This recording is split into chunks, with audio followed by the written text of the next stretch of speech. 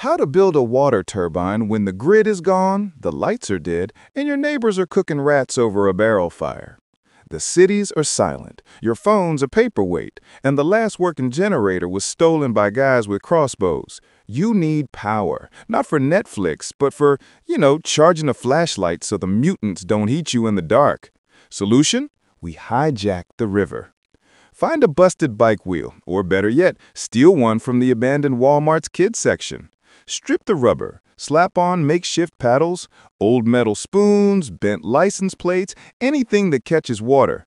Shove that Frankenstein wheel into a stream so the current spins it like a hamster on meth. Now, tie the axle to an old alternator, ripped out of a car you borrowed.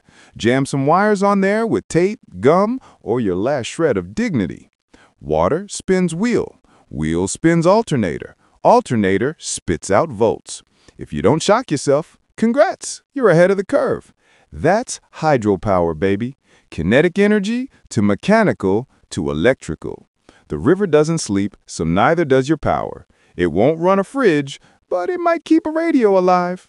And when that radio crackles, it's either help or it's more bad news. Either way, hey, at least the turbine works.